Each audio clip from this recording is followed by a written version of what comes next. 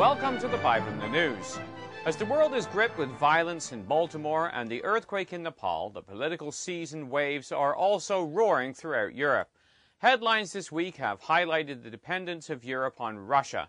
The New York Times ran an article this week with the headline, "What Central Europe Really Thinks About Russia," in which it stated, "It was only a decade ago that Central Europe and the American imagination was Donald Rumsfeld's New Europe, a collection of freedom-loving, heroic, small nations and America's most loyal allies. Washington ushered them into NATO as a bulwark against Middle Eastern instability and Russian expansionism. Today, however, that perception has changed. Many fear that a number of these plucky, strategically vital states have become Moscow's Trojan horses in the Western alliances." End quote. The author cites as proof for his assertion the Czech President Milos Zeman's intention to attend the military parade in Moscow marking the 70th anniversary of the Soviet victory over Nazi Germany, until pressure forced him to withdraw. It also cited Hungarian Prime Minister Viktor Orban's intention to block the proposed European Energy Union, designed to stop Russia's influence in Europe. And thirdly, the survey indicated the majority of Poles oppose weapons delivery to Ukraine, and even larger majority are reluctant to let Ukrainians travel freely in the European Union. So regardless of all its rhetoric, the European Union is going to struggle with isolating Russia.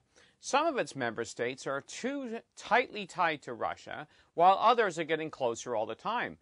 Greece is moving closer to being under the grip of Putin's Russia. Reuters reported the following under the headline, "Greek-Russia ties bloom as default looms." The article stated, Greek Prime Minister Alexis Tsipras and Gazprom CEO Alexei Miller agreed last week on a roadmap for a multi-billion-dollar pipeline project to transport gas from Russia to Greece.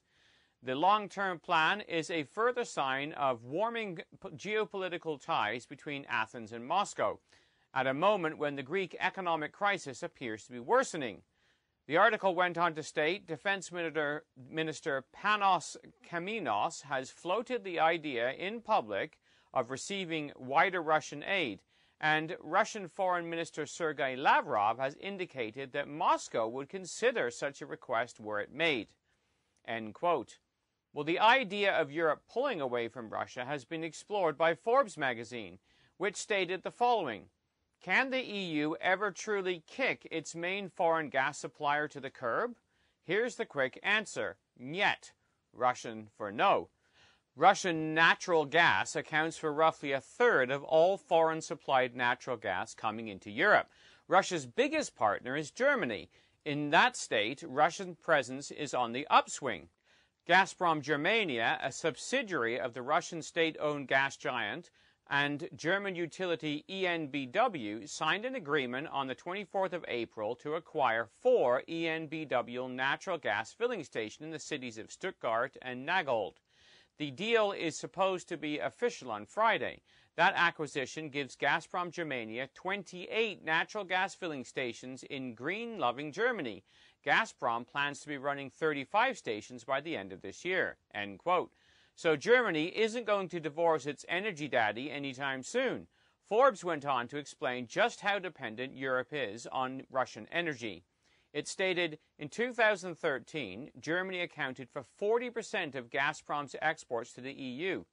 Turkey came in second at 26.9%, and Turkey has signed a deal with Russian government recently to build a pipeline into Europe, which will be an alternative to the 3 pipelines that currently bring Russian gas to the EU via Ukraine. In third place is Italy, accounting for 25.3% of Russia's gas exports to Europe, according to the company. End quote. Well, what about the Ukraine? With all this crisis in the Crimea and the ongoing battle for Ukraine, isn't Europe squarely behind Ukraine and backing Russia down? Well, not exactly. Stratfor Global Intelligence Service reported the following.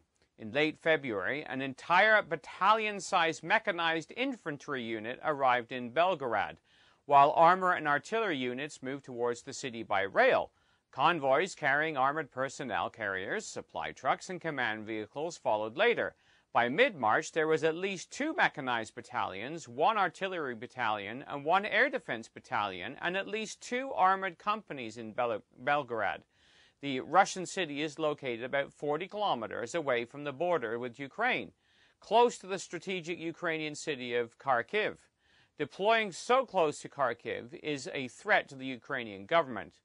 Despite the ceasefire, Russia has never stopped moving weapons and equipment to separatists across the border, most notably transferring tanks on a regular basis. While separatist forces could use these resources for offensive purposes, the Kremlin training and weapons programs for separatists is likely designed both to entrench Russian influence in the separatist territories and boost its leverage against Ukraine and the West. End quote. Well, The Economist commented on the lack of resolve from the EU in making any real commitment to the Ukraine when it comes to Russia.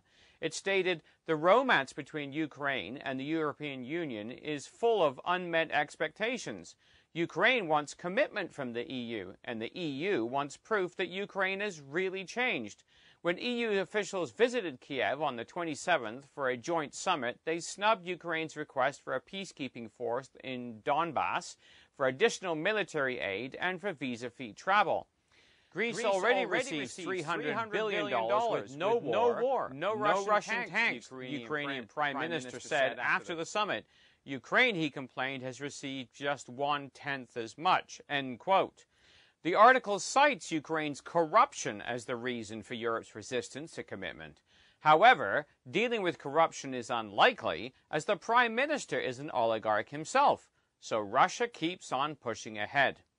Well, what can Europe do? The Wall Street Journal ran the headline, Putin marches, Europe sues, and described how Europe is hiding behind lawsuits instead of doing anything concrete, and stated the European Commission filed an antitrust suit against Gazprom for dominating its energy market.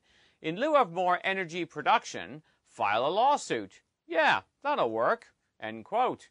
Well, the article went on to lament how Europe's own energy supply cannot be tapped due to the Green parties who will not allow any development on the European continent.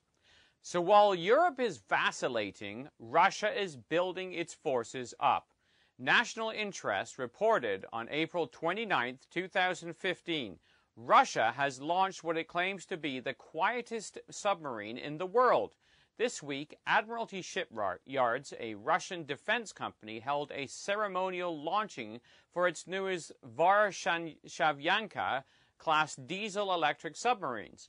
Russia state media outlets have said that the Varshavyanka class are the quietest in the world, and so was dubbed the Black Hole by NATO. The submarine packs a powerful punch and are intended primarily for anti-shipping and anti-submarine warfare, armed with 18 torpedoes and 8 surface-to-air club missiles. They are intended for anti-shipping and anti-submarine missions in relatively shallow waters. They have an extended combat range and can strike surface, underwater, and land targets, Russia Today previously reported. The torpedoes are launched out of 6 bays, which automatically reload every 15 seconds, end quote. Well, this new launch is in keeping with the preparation that is described in Ezekiel 38, verse 7, and the form of attack described in Daniel 11, verse 40, where it states at the coming invasion, the king of the north shall come against him like a whirlwind, with chariots and horsemen, and with many ships, and he will enter into the countries and shall overflow and pass over. These machines are not just for show either. The increase in aggressive activity is being seen around the world.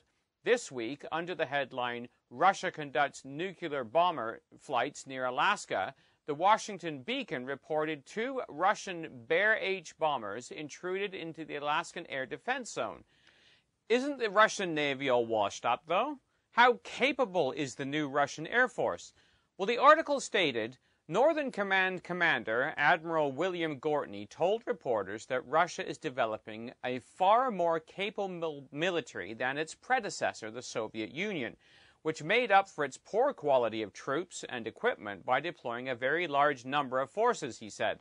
Moscow has published a new military doctrine that explains the military annexation of Ukraine's Crimea and covert backing of armed rebels in the eastern Ukraine, Gortney said. Both number of flights and number of locations for the bomber flights have gone up, he said. But really, my question is, what is their intent long-term wise? General Philip Breedlove, commander of the U.S. European Command, told the Senate hearing Thursday that a revanchist Russian threat under Vladimir Putin is the most serious security worry facing the region. Russia is blatantly challenging the rules and principles that have been the bedrock of European security for decades, Breedlove told the Senate Armed Service Committee. This is global. It's not regional. And it's enduring, not temporary, he said.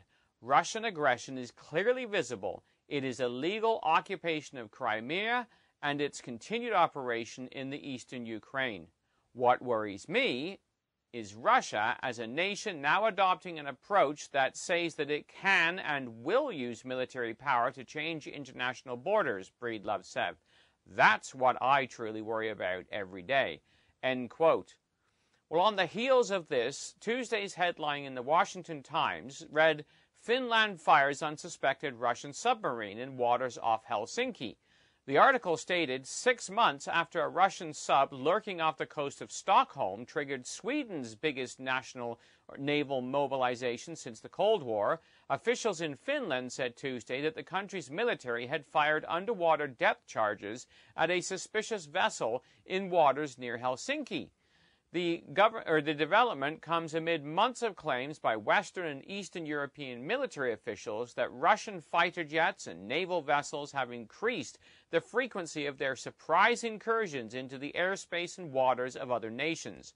Moscow in turn had complained about what it says are Western provocations along its borders, including expanded military supplies to Ukraine and joint military exercises with countries all along the border with Russia in recent months.